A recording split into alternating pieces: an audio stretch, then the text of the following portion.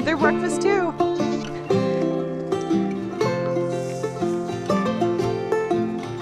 Are you not gonna share? Oh, Willow. Hi, T. Willow, you're not gonna share? Meredith says you will share.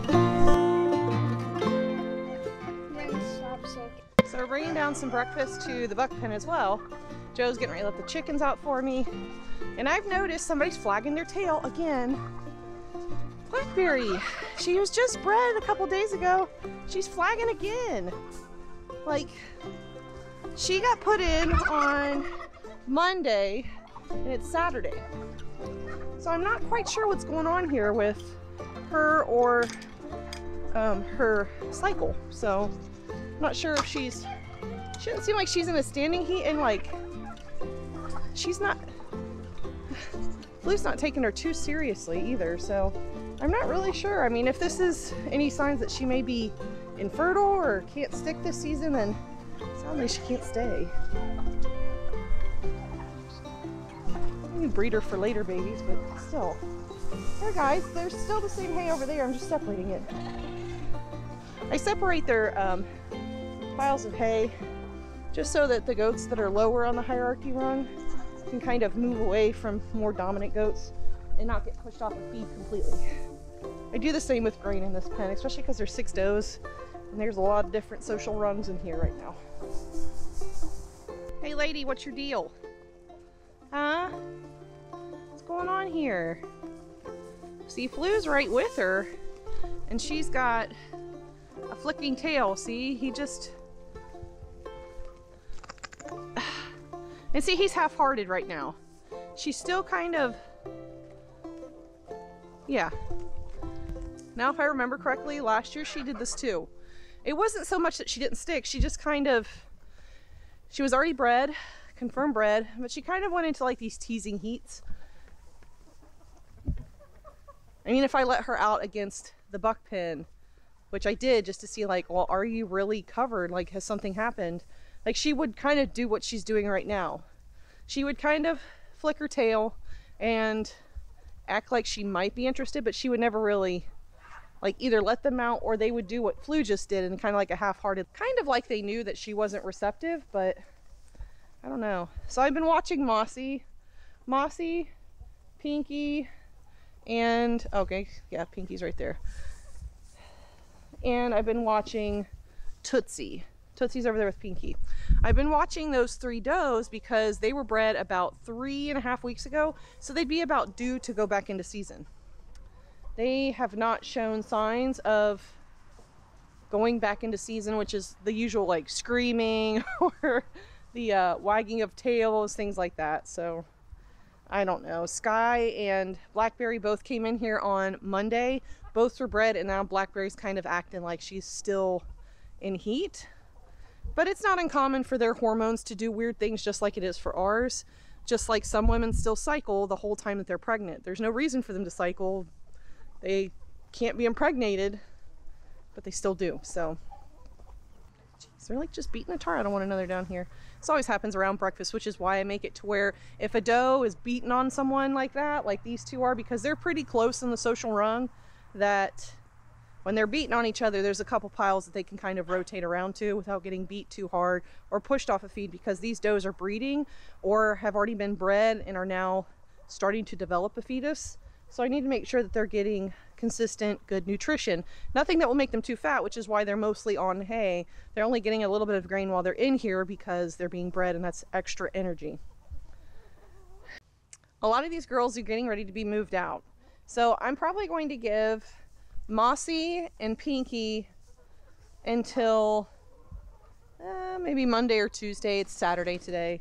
So you guys are going to be seeing this delayed. You guys might not even see this till Friday, which will be a couple days after I move them, because if they haven't cycled here in the next couple of days, then they're probably not going to cycle again, and I'll just put them back over with the other girls and let them figure out their social standings over there. Because even though these girls have been herded together at one time during the summer, the fact that we've taken some out and left some in, when they go back in, it'll be like reestablishing who's who in the pecking order all over again. It's not like they just remember, you know, Oh, hey, Pinky, I'm higher than you. You remember I'm higher than you. They don't know. They have to go over and they have to establish those social standings all over again. You guys can tell how much rain we got yesterday. That was empty. They all think I'm bringing them grain now. But that was empty. You guys can see, like, that's how much water we got yesterday while it rained. So speaking of the dietary needs, I've seen something over here to this morning that wasn't here the other day, but it's here now. So I guess my goats are telling me I need to hay them more often, which they'll do, especially around this time when there's not a lot of forage. You guys can see this is pretty much all grazed down to the dirt. And I don't really like that because it's been warm, cold. So our parasites probably haven't all been killed off in our soil yet. So they're out here grazing all the way down to dirt level because it's winter. There's no new growth, but the parasites will still wake up when it gets warm. So you can see behind me, I've got 2 trees that are giving me evidence that my girls need more fiber or they're bored during the day. It could be either, but I'm guessing it's going to be fiber. And this isn't bad for them to do. It's bad for the tree. Because if you guys don't remember, some of these trees over here behind me that are all cut down, they died because the goats, even with good forage in here, would go and just rip the bark off and eat it. And that's not bad because there's a lot of fiber, there's a lot of nutrition that can be gained through barks. It can be good for their digestive system too because it's so fibrous that it basically scrapes the insides of their intestines and it can help them get rid of worms. Whereas like grains pass through very softly, well chewed hay from the rumen and into the digestive system is soft. So it doesn't really do a good scraping job. So you guys can see here, I mean, this going through their system really will scrape parasites, which is good. And there are a lot of people that use tree hay and tree fodder, which really interests me because with using the chemical dewormers, I have withdrawal times for both butchering animals along with milk consumption. I can't even use the milk for soap or lotions because your skin's porous. You'll just be sucking in those chemicals through the pores of your skin, which isn't good for you. That's why they say you shouldn't take the dewormers that you're giving your goats. But this is going to be good for their intestinal system, their GI tract. And I will just make sure to give them a little bit more hay. But that will change in here too, because with some of these does not coming back into heat, it means I can move them back to the doe pen, which has got a lot more acreage and a lot more forage, and we'll just be back down to only 2 bucks in here. So yeah, there are a couple things in here that I need to take care of, but things just pile up sometimes in the winter too. It rained all day long yesterday, all day long, freezing rain and everything. So it wasn't really a good day to be out here because, I mean, if you get sick, then you definitely can't take care of the farm. So you guys can see there on that tree as well. And these are both locust trees. Yeah. These are both locust trees. And they seem to prefer to do this to the locust trees. Not so much like our mulberry. So there's a mulberry tree, which is our namesake, obviously. There's tons of mulberry trees here. But you guys can see right here, this is a mulberry tree that goes up, and they have not touched the bark on that one, and then we've got a couple of oaks and maple trees in here, and they haven't touched that bark either. So they just like the locust trees, which is fine. I mean, they love locust tree branches as well when we cut them and trim back. So good morning, Tabitha. How are you? How's coming Tabitha? back to you guys a couple days later, but I figured we started this video on a very bright sunny morning doing some morning chores, so we're going to end the video on a darker, dreary night, closing. Seriously? Hey, dispute every single video in the background. Go back and watch the other videos. You'll see she's always doing this with him.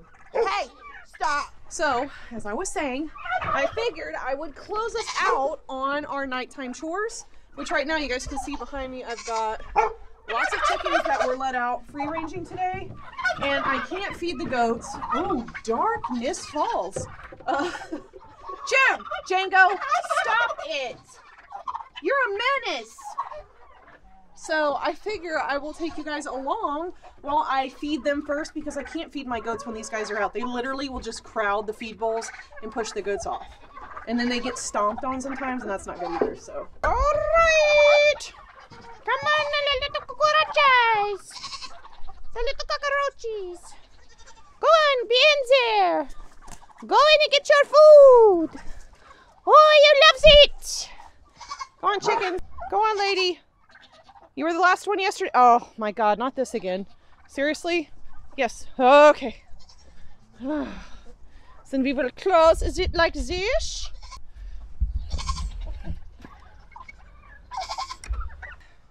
One more thing that I'm going to do before I close with my evening chores is I've had a couple does in here, like we started off saying, that we're getting ready to be moved out. So that was on Saturday. It's now Tuesday.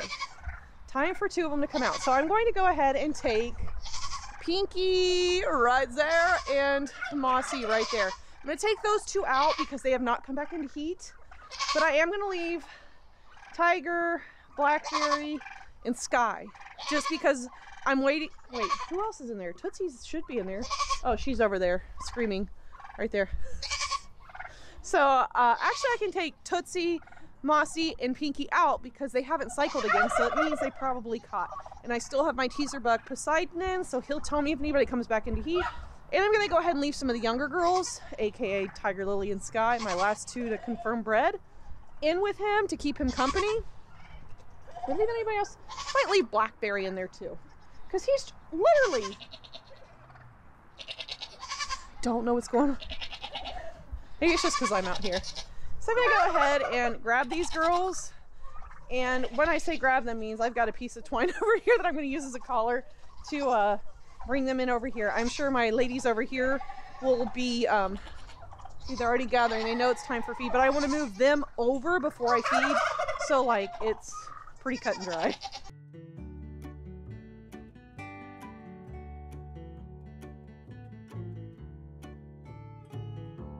Oh boy.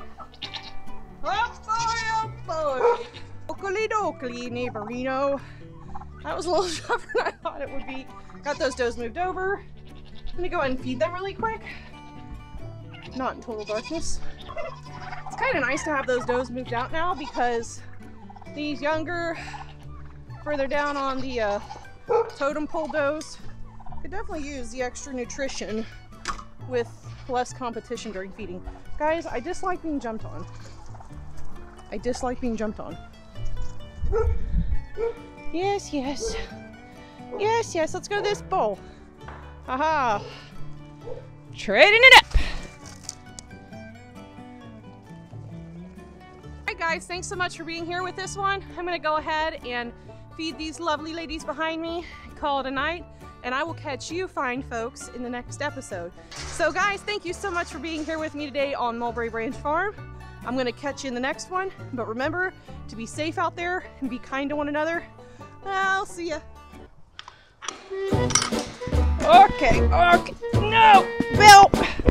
Ah, guys. God, come on now. Oh, don't jump on me. Please don't jump on me. Okay, who pooped in the dinner plate?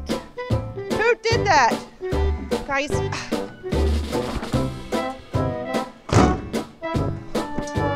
Oh, seriously? I can't flip it over if you're on it?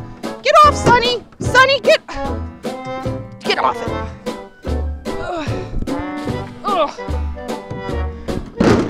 This is ridiculous. All right.